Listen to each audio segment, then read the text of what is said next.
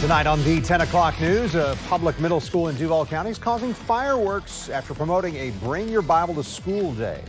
I did think it was weird that they said only the Bibles because there are a lot of other religions. I'm Christian, so I would be okay with it.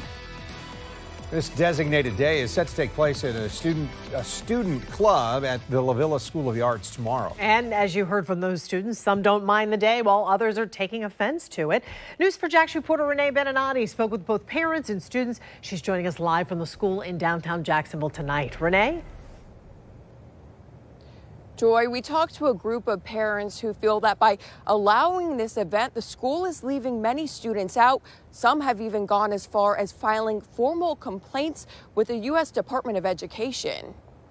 They've been talking about it. Sophia Driscoll is a sixth grade student here at the La Villa School of the Arts. She tells me over the past week or so, the school has been promoting Bring Your Bible to School Day over the intercom. Yeah, they're just like spread faith, you know, and I think it's a nice thing. I don't have a Bible. I know a lot of people who also don't. The school says it's a nationwide student-led movement to celebrate religious freedom and encourage faith. They say about like 500,000 kids have done it too. But the idea has sparked a firestorm on social media.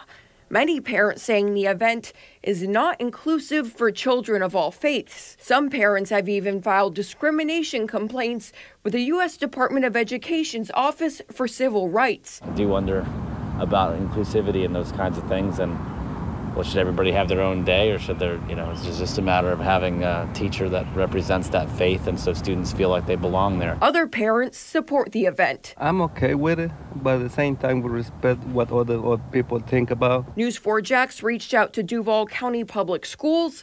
The district says the school is not hosting the event. It's an activity of a student club at La Villa. They went on to say, quote, "This is a good example of protected First Amendment student expression." Do you plan on participating in this? Yeah, I'll bring my Bible to school. Raising the question about the separation of schools and religion.